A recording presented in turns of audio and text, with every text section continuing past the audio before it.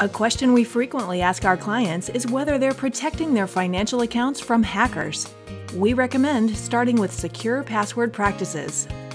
Once a hacker steals just one password, they can potentially steal your entire identity, mainly because most people use the same password for multiple online accounts.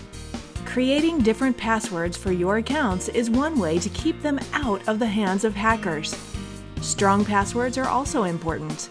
A combination of upper and lowercase letters, numbers, and symbols makes your passwords more secure. Make sure to review your credit card statements for unauthorized activity and take advantage of any card usage alerts offered. And monitor your credit report for suspicious activity through the 3 major reporting agencies: Equifax, Experian, and TransUnion.